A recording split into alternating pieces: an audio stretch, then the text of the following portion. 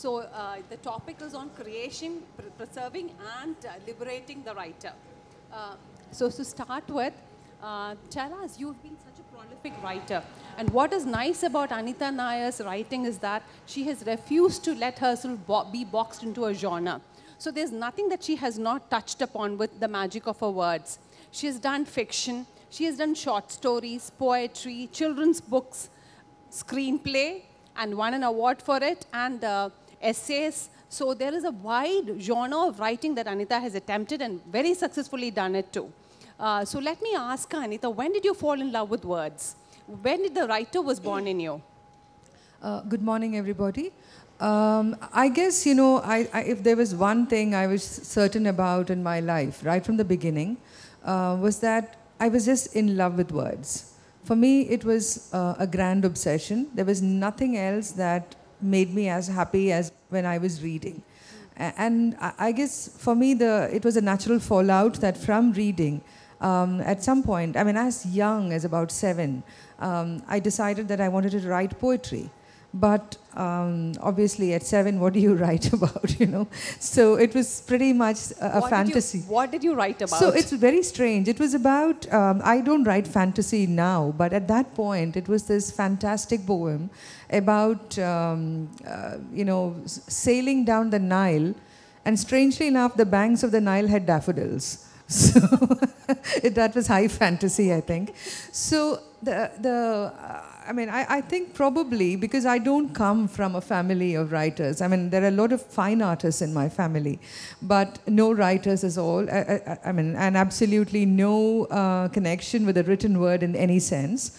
I remember showing the poem to my mum and my brother, and they both looked at it and they said, "Oh, you wrote it?" And I said, "Yes." And they said, "Write us another one, then we'll trust, you know, believe you." And that ended my, what should I say, public performance as a poet. And I was a closeted writer for a very long time after that. Because it just meant to, I thought obviously what I was writing was not something that people understood, you know. So then I said, why prove myself to anybody? I would just keep it silent. And I started writing for myself, and I continue to do that even to this day, you know. So I keep thinking that I am my first reader, not anybody else. And when did you decide to come out, so to speak of, as a writer? So even that was an accident. So you know what used to happen was in the time, I'm sure to many of the young people here, they can't even remember a time when you don't have internet. But when I had started writing, we didn't have internet. We just had these enormous computers, and not many people could afford to have printers in their homes. So this was again the era of the floppy disk. So I would write my stories, I would put it into the floppy disk, take it to the office, and there I would take a printout. So I'd take a printout and just keep it for myself. So one day I forgot to take the printout back, and I left it on my tabletop. And the next morning I went to work, and I went very early because I was nervous somebody would have laid their hands on it. And I'm horribly short-sighted. So, you know, typically even to this day, if I'm looking for something, I'll just go groping like this, you know. So I was groping for it. And there was this art director sitting next to me. I used to work in advertising. This art director sitting next to me, and he said, "Is this what you're looking for?" And he pulled out the sheaf of papers, the printout. And then I looked at him and said, "Did you read it?" And he said, "Yes." And he said, "Can I give it to a friend of mine to read?" And the friend of mine that he referred to was this gentleman called Jayant Kodkani, who used to be at that point an associate editor at the Times of India, Bangalore. And Jayant became my first reader after that, you know, first external reader. To this day, anything that I write, Jayant reads it first, and only then do I, you know, give it around. I mean, Jayant and my editor, but nobody else. So Jayant was the one who said, why don't you write something? Why don't you do you have more short stories? I gave him the collection to read, and he said, have you thought of getting it published? And I said, do you think it's good enough? And he said, I think so. And so that is how my journey as a writer began. Was it published, Anitha, the book that you left and Jayant read? Yes, I mean, that's again... That's the first one, is it? Yeah, that's the first collection. And in fact, again, I mean, it sounds a little bit like a fairy tale now when I see what people go through. So I had no idea how, this is again before publishing was this big thing that it is now. So I had no idea how to even connect with a publishing house. So I went to the bookstore, looked at the books in the Indian writing in alphabetical order. They had arranged it, and I just looked at the first publishing house that I could find. Later it was a joke with my editor when she was at HarperCollins that I found this publishing house called Har Anand, and Har Anand was before HarperCollins. So I sent them 3 stories and said, well, I have 9 more stories, and if you're interested, do let me know. And in 3 weeks' time, I got a publishing contract. And then I didn't know what to do. I mean, this was like, they're a small publisher. Do I stay with them? Or do I, scout for other people? But ultimately, because I guess I was so insecure that I just decided to go with them. And that was my first book. Okay. And that was a writer born, a published writer. And when you began with it, like with many writers, are you still insecure as a writer and an author, as a storyteller?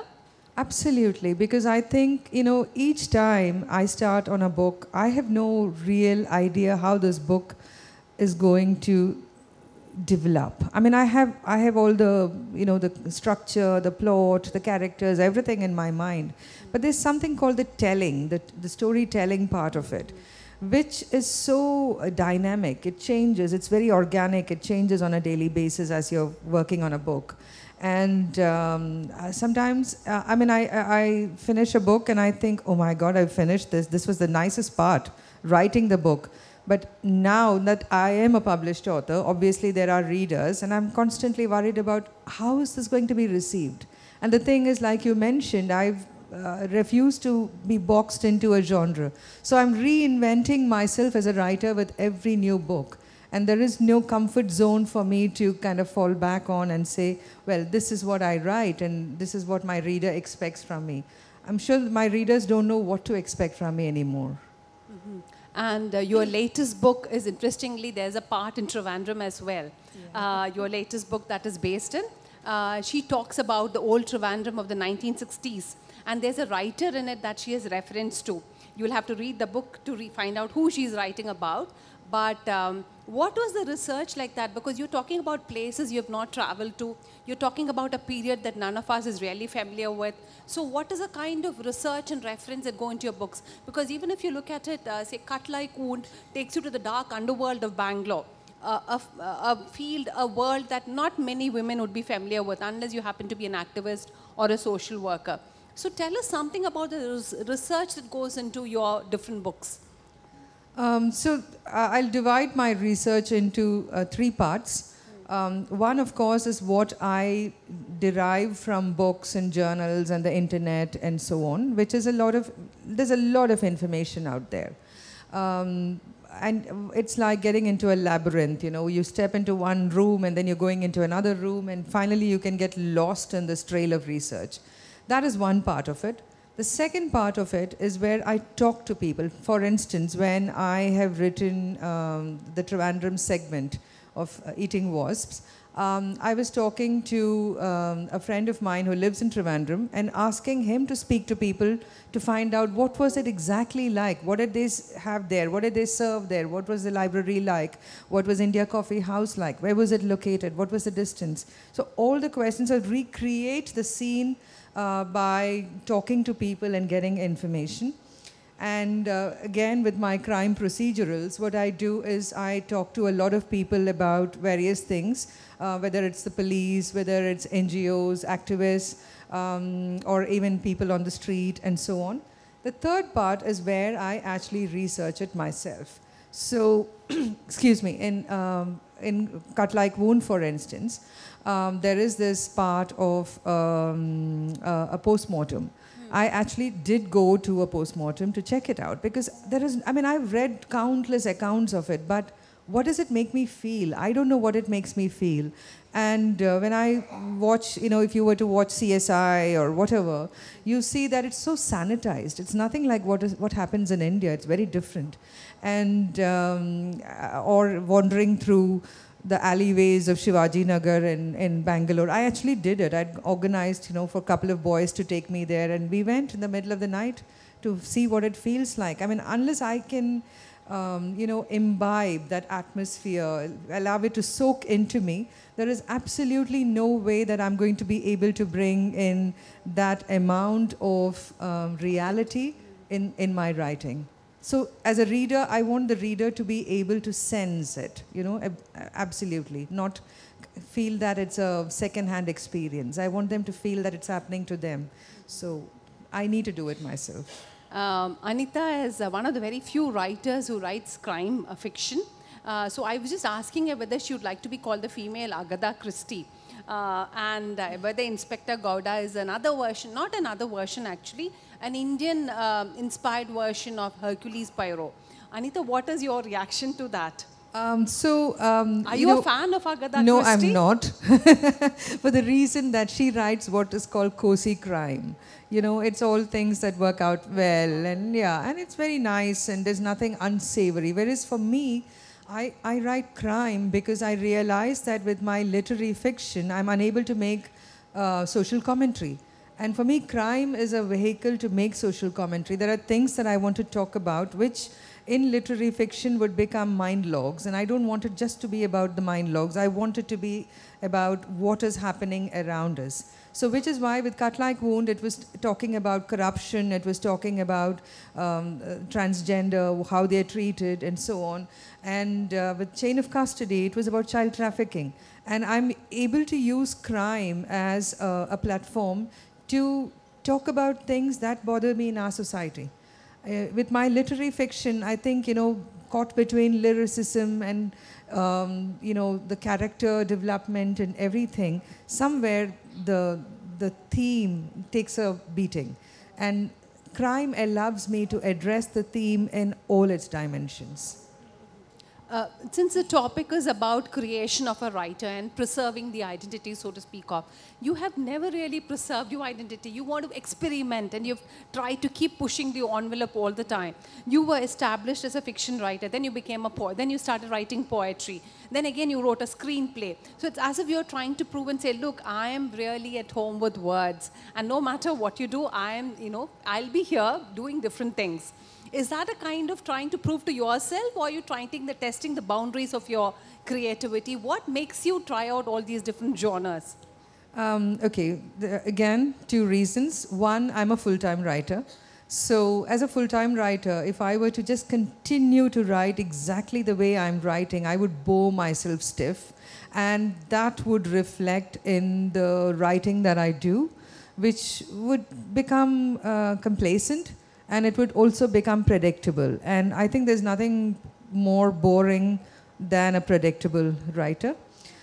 Secondly, I think that, I have constantly asked myself, what is the true meaning of artistic integrity?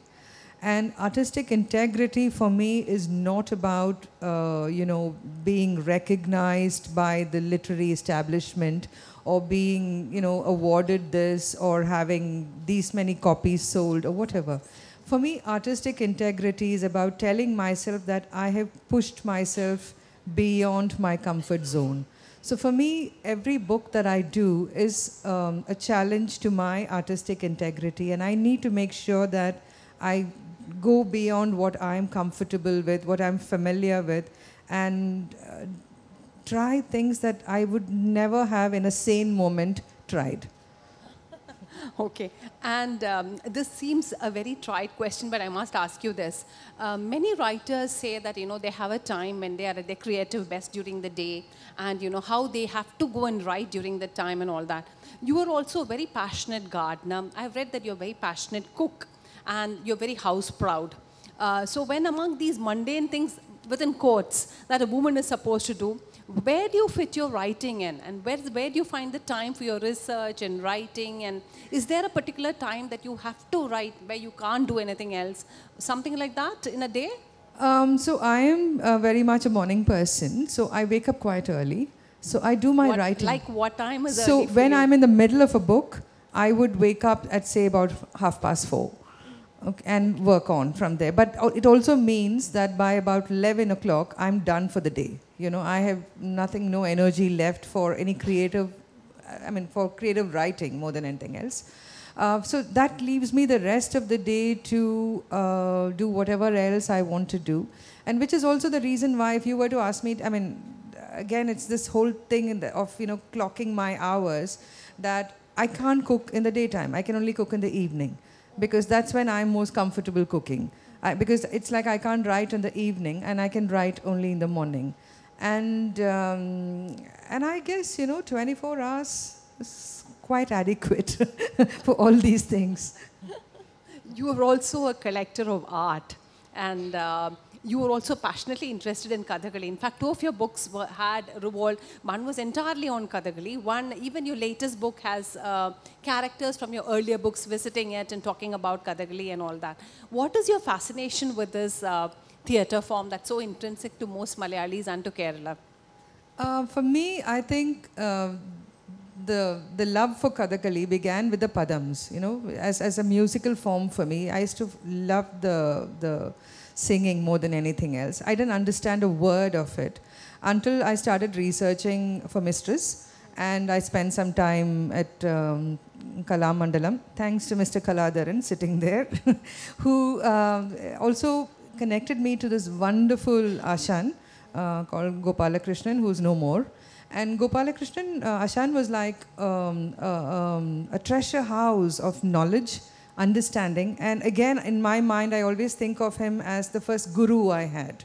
As someone who actually taught me the tutelage of art, I would think.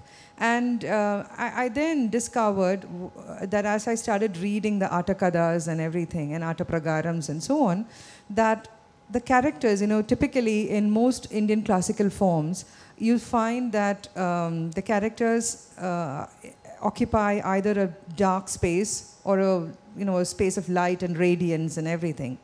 But for me as a writer, the most interesting part was that Kathakali stayed in the realm of grey. So you have a character like Duryodhana, who is considered as this epitome of evil, but there's this beautiful love scene between him and his wife, and that was one of the most tender. Or even Kichaka, in his Kichaka Vadam, you see that when he's singing to Sairandari, it's one of the most beautiful love poems you can think of. And in contrast, if you were to look at, say, Yudhishthira, or one of the greats, or supposedly the Pachaveshams, and they are absolutely horrible men, and I think what I like about it is, so the gods can be very vain. You can have the demons the asuras, who can be absolutely wonderful, tender human beings. So this realm of grey was what was so fascinating for me, and then everything about it. I like the rituals attached to it. I'm reading something on Greek theatre at this point, and I was just thinking about how it is, with the Greek theatre, they wear the mask. It's the same thing when in Kathakali artist, he puts his scope on, the thing on the head, for those who don't know what it means. There is a moment where you regress into yourself and the character takes over. In Greek theatre, they call it the god taking over. In this, it's basically your character taking over. And there's so much of ritual attached to it, so much of immersion or sublimation of the self to become the character, which was a lesson for me in writing. So I think I have learned so much from Kathakali more than anything else, and that is now reflected in my writing, I think. So which is this obsession. You talked about actors in Kathakali becoming the characters. In that sense, your books, many of your books, and in your latest one, Eating Wolves, there are 10 characters, women.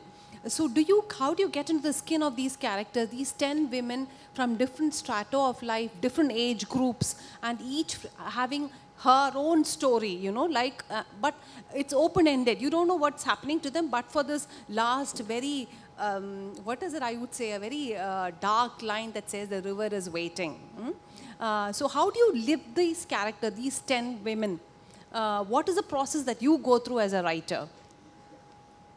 So again, like I said, I had a name for it after I had my tutelage of art with Ashan. But before that, also I did the same thing. But it's basically what I call method writing. I have to become the character in my mind. There is no other way where I can be present as Anitha and write a character. I have to cease to be me. And I have to write it from the character's point of view. So for me, it is a lot of work. It's a huge psychological and emotional duress that I have to go through when I write a book, because I cease to exist as a person. And which is why also this early morning thing, getting up early, because my poor family otherwise have to live with this multiple personality that is flitting in and out of the house. So Manichitra Tada kind of a person in the house. Sorry? Manichitra Tada kind Absolutely. So I have to then become that character in my mind. And then at that point, I'm thinking like the character. I'm not thinking from my point of view. So if in the new book, there is a young child called Megha. So at one point, I'm being Megha. What are the fears that Megha goes through? What are the frustrations that she goes through? What is she going through in her head is who I become. And in contrast, I would be writing about Sri Lakshmi, which is something else. Or I could be writing about Rupa, the diplomat's wife, which is another spectrum entirely. But each time, I have to become the character. So it was a huge, like I said, cope vechu kariyumbo you become that character ennu parayana pole. When I get into my study and I start writing, I have to become that character. There's no other way. And again, I have learned these little rituals which I take great pride in. So before I start writing, like you light a lamp, I light a lamp and keep it, because I need to do those ritualistic things to make sure that I'm able to step away from myself and be me. I mean, be this character and not be me. So I go through all that, and I need to. But it also needs to be backed by a lot of research. Like, it's not enough being a character. I don't want it becoming a version of Anitha. It should be, if I'm writing about, say, Najma, this young girl, everything that Najma's life would have in terms of biographical details, in terms of her demographic, psychographic profile, everything I need to know. So that is where I start off by creating my character, where I do like a biodata for them. And thereafter, I have to use that information to become that character. Can I give a spoiler alert and say that who Sri Lakshmi is? Yeah. Sri Lakshmi is based on this writer Rajalakshmi, who killed herself in 1965 at the age of 35 or 36, when she was at the peak of success as a literary person. But there was a lot of heartbreak. There seems to have been a lot of heartbreak in her life. And Anitha's latest book explores that side of her psyche. Why did she kill herself? And that moment when she decides to take her life. ഒരുപാട് നമ്മുടെ മനസ്സിൽ തട്ടുന്ന ഒരു ക്യാരക്ടറാണ്. ഒരുപാട് നേരം നമ്മുടെ മനസ്സിൽ നിൽക്കും. എന്തിനു ചെയ്തു ശ്രീ ലക്ഷ്മി അങ്ങനെ എന്ന് പറഞ്ഞിട്ട്. Each of us is tempted to think about her life, that moment when she decides to take her life. Anithയ്ക്ക് ഇത് ഭയങ്കര ഡാമേജിങ് ആയിട്ട് തോന്നുന്നു. അങ്ങനെ ഒരു, ബിക്കോസ് ഇതൊരു എഴുത്തുകാരിയെ പറ്റി അനിത പറയുകയാണ്. അപ്പോൾ അതാണോ ലിബറേഷൻ എന്ന് പറയുമ്പോൾ, are you liberating that writer in you when you become the character, or is it A different, എങ്ങനെയാണ് ആ ഒരു പ്രോസസ്സ് അതിന് തിരിച്ചു വരിക? ഓക്കെ, ഇതിൽ ഒരു ചെറിയൊരു എന്താ പറയുക, എഡെൻഡം എന്ന് പറയുക വെച്ചാൽ, this character is very loosely, very, very loosely based on Rajalakshmi. Because നമ്മളിപ്പോൾ വിക്കിപീഡിയയിൽ എവിടെയെങ്കിലും പോയി നോക്കുക വെച്ചാൽ, all you find ഒന്നുമില്ല, ഒരു ഇൻഫർമേഷനും ഇല്ല. അപ്പോൾ ആ ഇൻഫർമേഷനാണ് ഞാൻ യൂസ് ചെയ്തിട്ടുള്ളൂ. which are basic 4 things. That one, she studied at Banaras Hindu University. And secondly, that she was a lecturer of physics. And thirdly, that she killed herself. I mean, she was a successful writer. She won the Sahitya Academy, the youngest person to win the Sahitya Academy, Kerala Sahitya Academy Award. And she killed herself. This is all I had. The rest of it is all speculative. So I wouldn't say that, I have to be very clear about this, that it is not a recreation of her life. It is just a speculative piece of writing about what could have happened to her.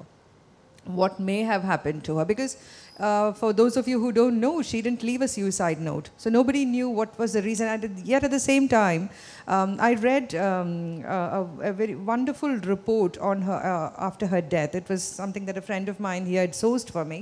And in it, it said that she'd actually left a note for her student telling her how the mark sheet should be looked at and stuff like that, but she didn't think of writing a suicide note. So that hit me, you know, that it wasn't that it was, yes, there was a moment of utter desperation, but there was also a moment of where she was completely sure what she was doing about. So I think in many ways, when I write about a writer, there are questions that I ask myself. ഞാൻ എങ്ങനെയാവുമോ ചെയ്തിട്ടുണ്ടാവുക, ഞാൻ ഇങ്ങനെ ചെയ്തു വെച്ചാൽ എന്തായിരിക്കും അതിൻ്റെ consequences എന്നൊക്കെ പറഞ്ഞിട്ട് കുറേ as A writer I go in to my own mind, I go in to my own head, and at some point I have to realise that but I am not Har, I M A different kind of A writer. So she has to again not be me, but I have to be her. You know, if you get the contrast. And I have to be her and see it through her eyes. What could have happened to her? What could have led her to taking her own life? And especially somebody who was so, you know, I think there was so much adulation for her. So it was not a question of failure in her, you know, career. She's doing fairly well as a, you know, I think as a professor, as a lecturer. And yes, nobody knows about her personal life, what happened and so on. So I said, let me not just put it down to one single thing. Let me make it a compendium of multiple reasons. So which is why, again, it's like basically she's just saying I had enough more than anything else. ഇന്ന് കാലത്ത് ഇപ്പം നമ്മൾ നോക്കുകയാണെങ്കിൽ ഒരു writer എന്നുള്ള നിലയ്ക്ക് ഒരുപാട് constraints ഉണ്ട് ഒരു റൈറ്ററിന്. നമ്മളൊന്ന് എഴുതുമ്പോൾ ട്രോളിംഗ് ഉണ്ട്, അല്ലെങ്കിൽ പല പല സംഘടനകൾ നമ്മുടെ എഗൻസ്റ്റ് വരാമെന്നുണ്ട്.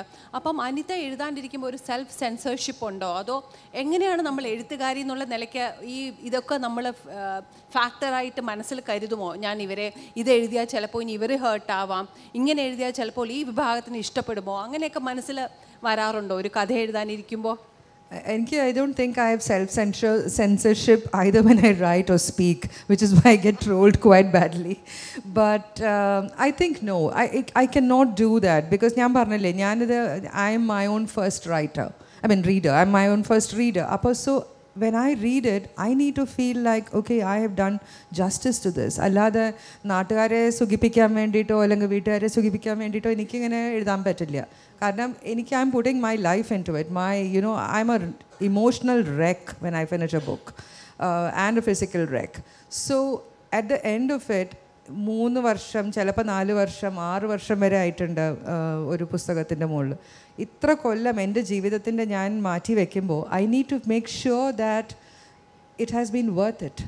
അപ്പോൾ അവിടെ എനിക്ക് I can not play to the gallery, I can not please people. I have to do what I think is artistically right, and that has been my credo right from the beginning.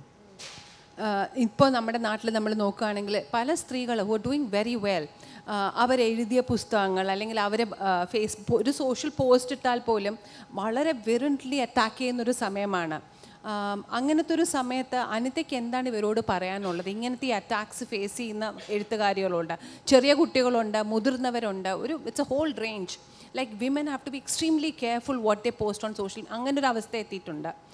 എന്താണ് അനിതയ്ക്ക് പറയാനുള്ളത് ഇവരോട്? See, one thing I noticed is that it's again, I'm sorry to say this, but it's a very misogynistic thing to do, which is basically they think troll ചെയ്യുമ്പോൾ ഒരാളുടെ പ്രായം അല്ലെങ്കിൽ അവരുടെ looks അല്ലെങ്കിൽ അവരുടെ എന്താ പറയുക വേഷം എന്നൊക്കെ നോക്കിയിട്ട് അവിടെ ഈ ബോഡി ഷെയ്മിങ് എന്ന് പറയില്ലേ, ബോഡി ഷെയ്മിങ്, സ്ലട്ട് ഷെയ്മിങ്, അതൊക്കെയാണ് അവർ ചെയ്യണ കാര്യമായിട്ട്. അല്ലാതെ ഒരു ഡിബേറ്റ് അല്ല അവിടെ വരുന്നത്. This no discussion there. It's not saying like look I don't agree with your point of view, these are the reasons. അതല്ലാതെ ഇവർക്ക് എന്താ അറിയും, എനിക്ക് അപ്പോൾ അടുത്തറിയാം. ഞാനിപ്പോൾ there was I was in Kerala couple of weeks ago എൻ്റെ നാട്ടിൽ ഷൊർണൂർ അടുത്ത്. അപ്പോൾ അവിടെ ഒരു സ്കൂളിൽ ഞാൻ പോയിട്ടുണ്ടായിരുന്നു. എൻ്റെ ഒരു എസ്സേ 7ാം ക്ലാസ്സിൽ സ്റ്റേറ്റ് സിലബസിൻ്റെ ഭാഗമായിട്ട്. അപ്പോൾ ആ കുട്ടികൾ വിളിച്ചിട്ടുണ്ടായിരുന്നു വരാൻ. അപ്പോൾ അവിടെ പോയി. അപ്പോൾ അവിടെ കുറച്ച് മീഡിയ ഉണ്ടായിരുന്നു. അപ്പോൾ അതിൻ്റെ ഇടയിൽ ടിപ്പിക്കലി ശബരിമല ചോദ്യം വന്നല്ലോ. അപ്പോൾ അതിൻ്റെ ഇടയിൽ അപ്പോൾ ഞാൻ എൻ്റെ അഭിപ്രായം പറഞ്ഞു. അപ്പോൾ അഭിപ്രായം പറഞ്ഞപ്പോഴേക്കും അത് ആരൊക്കെയോ അതിനെക്കുറിച്ച് ട്രോൾ ചെയ്യാൻ വേണ്ടിയിട്ട് ഒരാൾ പറയുകയാണ്. I mean he doesn't even know that I don't write in Malayalam. So he says like Ezhuthachan award കൊടുത്തു കഴിഞ്ഞു, അത് കിട്ടാൻ വേണ്ടിയിട്ടാണ് ഇങ്ങനെ ഓരോ അറ്റൻഷൻ സീക്കിങ്. എനിക്ക് ഒരു അവാർഡൊന്നും വേണ്ട, but I M entitled to my opinion like he is entitled to his opinion.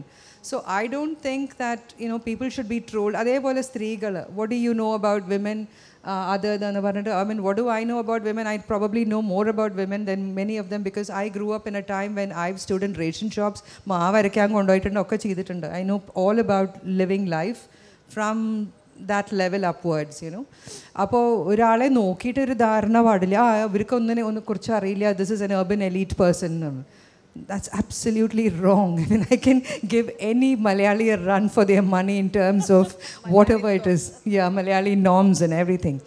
I think let's observe decency. Let's behave like civilized beings when we have a debate. You might not agree with a person's point of view. It might be against your political ideology. It may be against your religious belief, whatever. But that is no way to behave like a monster, a beast, or as a misogynistic person. Anithയുടെ ബുക്കിൽ ഇപ്പോൾ eating വാസ്പിൽ you have written about this, ഈ ഒരു social മീഡിയയുടെ ഒരു അറ്റാക്കിനെ പറ്റിയിട്ട്.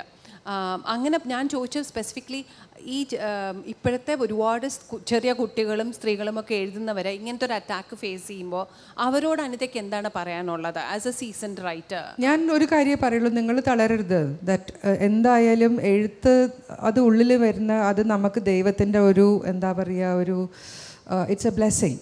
So you cannot toy with it, and you can't let the external world take it away from you. അപ്പോൾ ആൾക്കാരെന്തായാലും പറയും, എന്നും നമുക്ക് എല്ലാവരെയും ഒന്നും സന്തോഷിപ്പിക്കാൻ പറ്റില്ല. അപ്പോൾ അതൊന്നും മനസ്സിലെടുക്കാൻ പാടില്ല. Just ignore it and continue to write the way you want to right, but right with honesty and right responsibly. വെറുതെ ഒരു എന്താ പറയുക കോൺട്രവേഴ്സി ക്രിയേറ്റ് ചെയ്യാൻ വേണ്ടിയിട്ട് എഴുതുകയല്ല. That is not what writing should be about. Writing should be about because you have something important to share with the world. And it could be a point of view, it can be, you know, about something, it can be whatever. But it has to have its certain weightage, which is what is all that I think any writer should be thinking about. ഇത്രയും ഒരുപാട് characters ഉണ്ടാക്കിയ അനിതയ്ക്ക് ഏതെങ്കിലും ഒരു ക്യാരക്ടറോട് ഒരു പ്രത്യേക വാത്സല്യമുണ്ടോ? ഇപ്പോൾ for instance among your characters, one of the characters I am very fond of is Idris. I think he's just fascinating. And given Kerala's composition, you know, it's a lovely gem of a novel, historical fiction. അങ്ങനെ അനിതയ്ക്ക് ഏതെങ്കിലും അങ്ങനെ ക്യാരക്ടേഴ്സിനോടൊരു പ്രത്യേക വാത്സല്യമോ ഒരു പ്രത്യേക, ഇപ്പോഴത്തെ ബുക്കിൽ അനിത മിസ്ട്രസ്സിൽ എഴുതിയ 2-3 characters ഇതിൽ കയറി വന്നിട്ടുണ്ട് ഈറ്റിംഗ് വാസ്പിൽ. അങ്ങനെ ഏതെങ്കിലുമൊക്കെ ഒരു ക്യാരക്ടേഴ്സിനോട് പ്രത്യേക വാത്സല്യമോ സ്നേഹമോ അല്ലെങ്കിൽ അവരെ ഒന്നും കൂടെ പുനർജനിപ്പിക്കണം എന്ന് തോന്നാറുണ്ടോ? അങ്ങനെ വാത്സല്യം തോന്നുന്ന ക്യാരക്ടറാണ് കോമൻ, മിസ്ട്രസ് എന്ന്. കാരണം എന്തോ എനിക്ക് തോന്നി കുറേ എൻ്റെ ആർട്ടിസ്റ്റിക് പോയിന്റ് ഓഫ് വ്യൂ ആണ് കോമൻ പ്രസൻറ്റ് ചെയ്ത്. പിന്നെ എനിക്ക് തന്നെ തോന്നി ഇത് വല്ലാതെ ഒബ്സെസീവ് ആവണം, അതുകൊണ്ടാണ് ഈ പുസ്തകത്തിൽ കോമന് വധം ചെയ്യണത്. അപ്പോൾ I think it's very hard, കാരണം ദർ ആർ മെനി ക്യാരക്ടേഴ്സ്. ഇപ്പോൾ ഇദ്രിസ് എന്ന് പറഞ്ഞാൽ another character that I completely love as a character that I've created. പക്ഷേ the other important thing that I think I'd like a reader to know is that എല്ലാ ക്യാരക്ടേഴ്സിലും ഇതുവരെ ഞാൻ create ചെയ്ത ക്യാരക്ടേഴ്സിലും നല്ല ക്യാരക്ടേഴ്സും ചീത്ത ക്യാരക്ടേഴ്സിലും എല്ലാത്തിലും എൻ്റെ ഒരു ചെറിയൊരു അംശം ഉണ്ടാവും. അതുകൊണ്ട് എനിക്ക് എല്ലാവരോടും ഈക്വൽ എന്താ പറയുക സ്നേഹവും വാത്സല്യവും ഒക്കെ ഉണ്ട്. പക്ഷേ അതേപോലെ അവരോടുള്ള വൈരാഗ്യവും ദേഷ്യവും ഒക്കെ ഉണ്ടാവും. So it's A bit of മോണ്യുമെൻറ്റ് to my own vanity because in every character there is A tiny bit of me in there. So yeah. And how do you write as a writer? Do you write, because I found that you still write with a pen. Do you still continue writing with a pen? I do. I still write with a pen. And how's your handwriting like? Very good. Very good. I think I can be called, alternate profession as I can be called to write certificates now, you know, because I have a proper copper plate to write. And yeah, so I write longhand. I'm very, very tech savvy and everything, but it's just that I like the process of writing longhand. And it gives me a great sense of being viscerally attached to my characters, which I don't get with a keyboard really. When you write, is it? And you also, one of your screenplays is won an award for you. മലയാളത്തിൽ എന്തുകൊണ്ട് അനിത അങ്ങനെ ആരും approach ചെയ്യാറില്ല അനിതയുടെ books സിനിമയാക്കാനായിട്ട്? ഇത്രയും നല്ല adapt ചെയ്യാൻ പറ്റുന്ന novels ആണ്. There is everything in it actually. അങ്ങനെ ആരെങ്കിലും വന്നിട്ടുണ്ടോ? Or are you keeping it a secret? No. ധാരാളം ആൾക്കാർ വരും, അതേ സ്പീഡിൽ തന്നെ തിരിച്ചു പോവുകയും ചെയ്യും. അതെനിക്കറിയില്ല എന്തുകൊണ്ടാണെന്ന്. Probably maybe because it's not cinematic enough, or maybe the subject is not commercial enough. അതായിരിക്കും, എനിക്കറിയില്ല. A lot of people who approach me for various books of mine, and or even ask me if I could do an independent project with them and so on. But at some point, obviously, I think that's the world of cinema. You know, I mean, you have to chase, and I'm not somebody who tends to chase on projects and stuff because I'm busy with my own writing. So if somebody comes to me and then they take it up and start taking it to the next level, then it happens. But there have been umpteen offers, but like I said, verum poolum okka kazhiju pettannu endha venal mala pole. How do you find writing liberating, Anitha? That's one of the, it says creating, preserving and liberating. How do you find writing a liberation, or how do you liberate the writer from what you've done before? So I think one of the things is that I think the writer cannot ever be complacent about what they are writing and how they are writing. Because if you're just going to be cloning what you've written once, then you have lost your identity as a writer. You liberate your identity as a writer when you are able to push the boundaries, raise the level a little higher for you each time. And secondly, I think it's also about identifying a theme which is not commonplace, which is not about your comfort zone area. You need to step out of things and step into areas which you have nothing to do in the real world with. I think that's when the writer comes into herself or himself, when you start plumbing areas that you have otherwise no reason to be in. So that liberation is both a physical activity as well as a mental challenge. And for me as a writer, I know that when I write, I'm at who I am. I know who I am as a person. If you ask me now who I am, I can just give you my biographical details. But when I write, I have a clear sense of myself. And that is what makes it liberating for me. And I think for many writers, ideally, that is where they should be pitching to reach at. That if you can know yourself as a person, as a writer, as a part of the human race, then that itself is the most priceless possession that you have. And I think you also kind of reached out to young writers. You have a mentoring workshop called Anitha's Attic. Can you tell us something about it? I'm sure there are a lot of budding writers in this group too. ഒരുപാട് പേർക്ക് സ്വന്തമായി പുസ്തകം എഴുതണം. They have that novel in their head that they want to write. എന്താണ് ഈ writers വർക്ക്ഷോപ്പിൽ എന്താണ് ചെയ്യുന്നത്? It's more a mentorship program than a writer's workshop. Mentorship program എന്ന് പറയുമ്പോൾ what I do is I work with writers, unpublished or published writers. Basically, ഇപ്പം ഞാൻ എഴുതാൻ തുടങ്ങുമ്പോൾ വല്ലാതെ I felt because I didn't come from an academic background and I came from the world of glitz advertising. I didn't have family or friends who were in that space. So I found it very isolating. I found that apart from Jayanth, my friend, there was nobody else that I could talk to about my writing, and I found that there was no place for me to discuss books. And see, now we have a lot of online things happening where you can do all this. But when I started writing, there was none of that. And I realized that, I'm sure all writers know that it's a very lonely existence. And sometimes you just need somebody to just lean on gently, not too much, but lean on gently.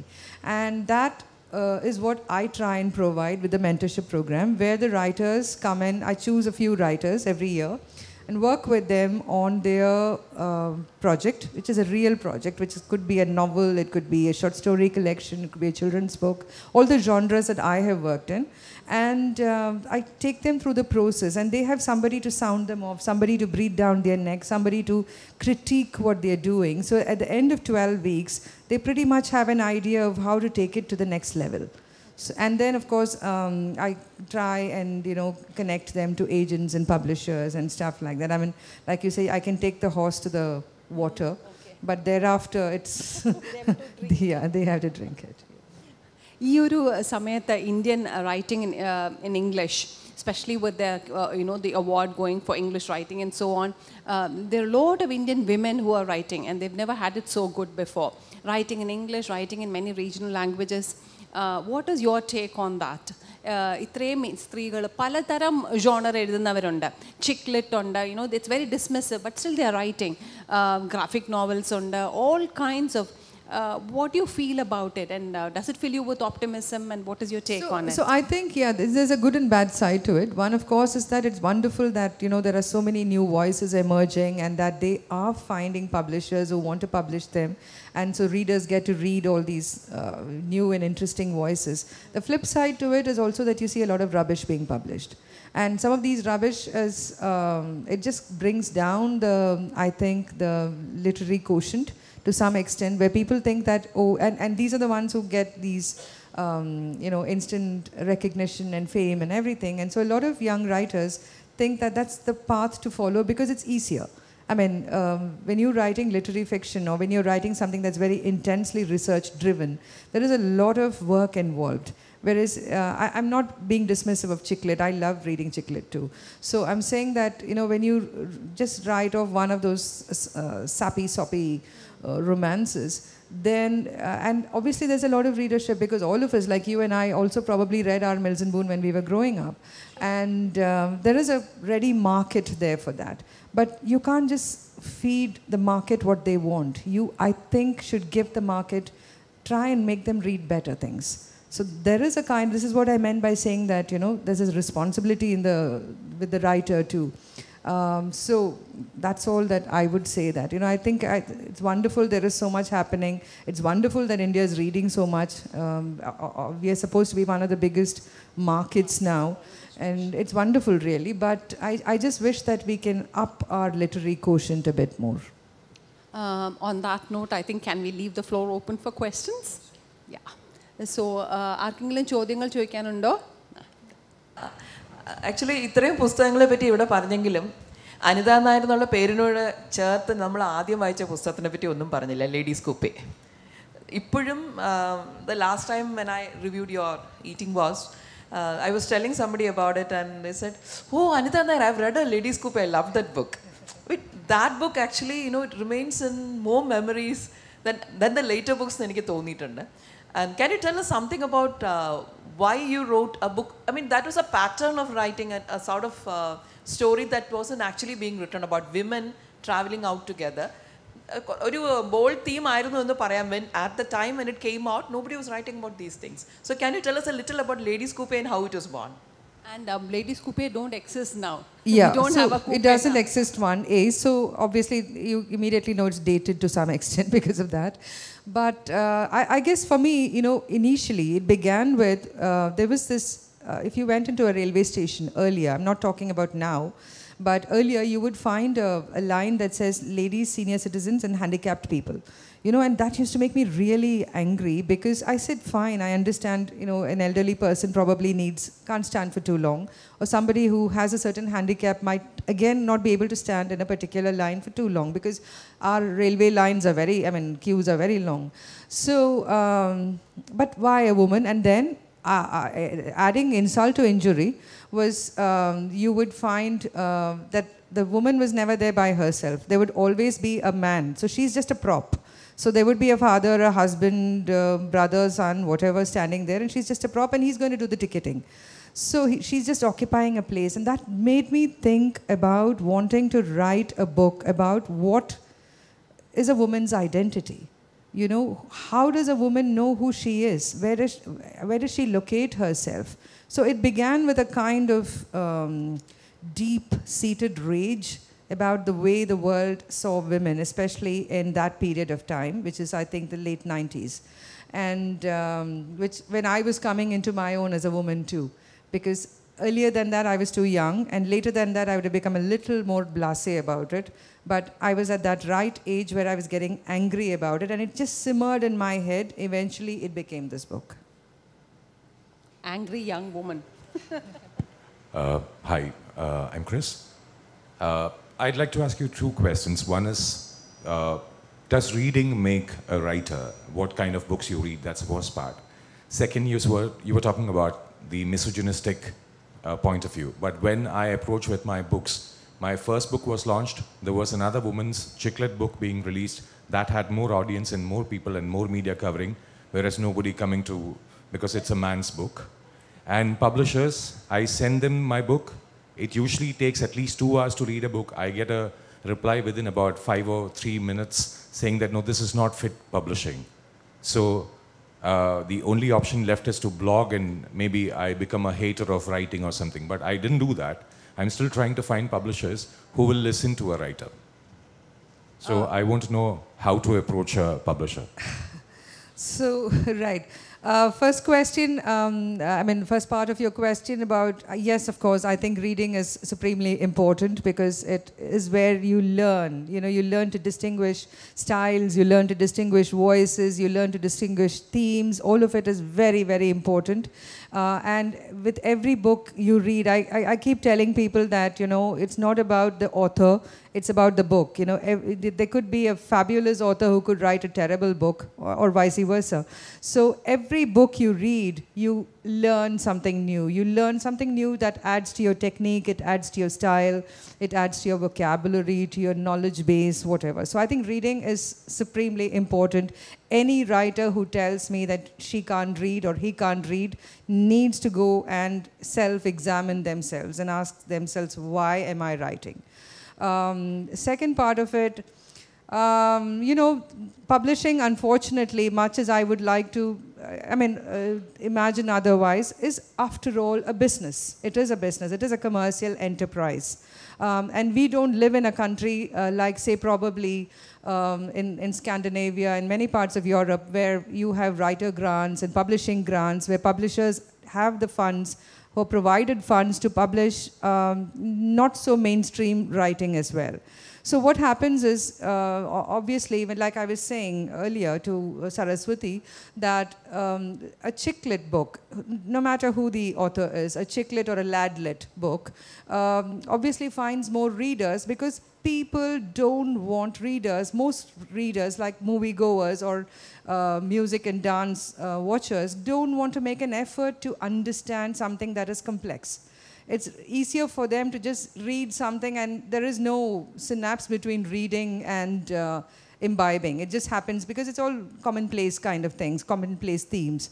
So obviously there are more readers, you know, for that kind of writing.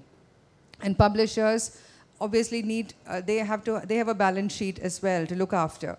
So they end up, you know, pushing their commercial titles with a greater flourish, rather than, say, their, you know, literary fiction or the esoteric side of their publishing.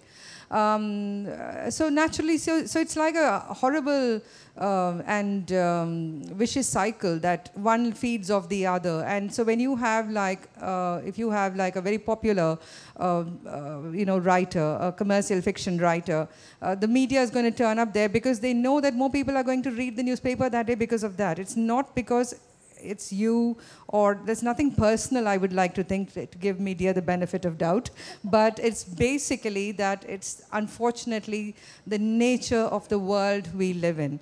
And how do you find a publisher? All I have to say is just keep trying, you know, I mean, you cannot be disheartened. There's so many people, I mean, I had a magical start, but thereafter my books have been rejected. So, you know, it doesn't always mean that just because you've been published once, you'll constantly get published. There are Booker Prize winners who have been then published by tiny publishing houses, simply because they didn't write the kind of Booker-winning book that they had written the next time around. So all I would say is that please don't lose hope and forget the rest of the, you know, all the drama around it, and just keep at your writing, and hopefully it'll find its place.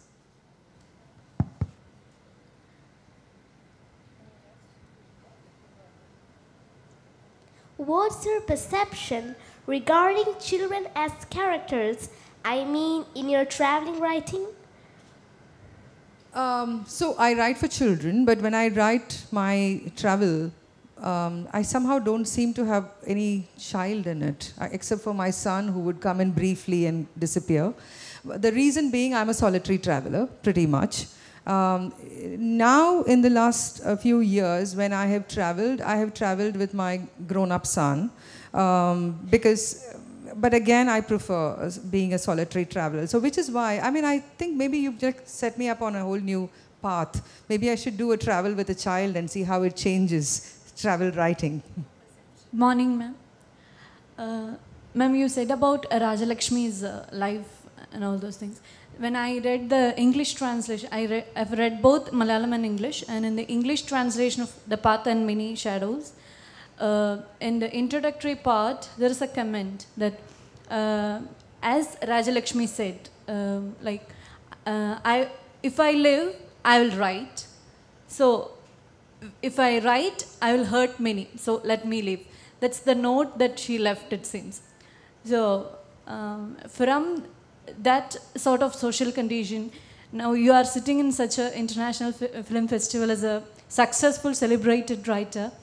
So what do you feel, and how the earlier history, the women writers, how they influenced you? I'm interested in knowing that. So if you read,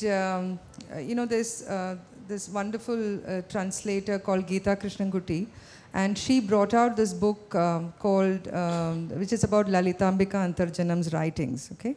And in that, one of the passages is about where this daughter talking to the mother, and how the mother stopped talking to her because she chose to write. This has always existed, that there will always be some kind of censorship inflicted on them. It could be societal, it could be establishment, it could be whatever, but there will be always some form of censorship, even to this day, when you have women writing about certain subjects. I have been asked so often about what I write, and I've been asked questions like, doesn't it bother you that your mother might read it, and that kind of thing. Or I've seen comments where, somebody said, I was very embarrassed because my mother was reading the same book, or my father was reading the same book. And I keep thinking that, nothing much has changed. I mean, yes, in 1960s or in 1940s, it was very different, even in the 1970s and 1990s. But this change of acceptance is, I think, very superficial. Yes, on the one level, yes, I'm able to sit up here and talk about my writing without feeling that I'm going to have to bear the consequences of it. But at the same time, there is a point where you know that there is an invisible world out there who can attack you.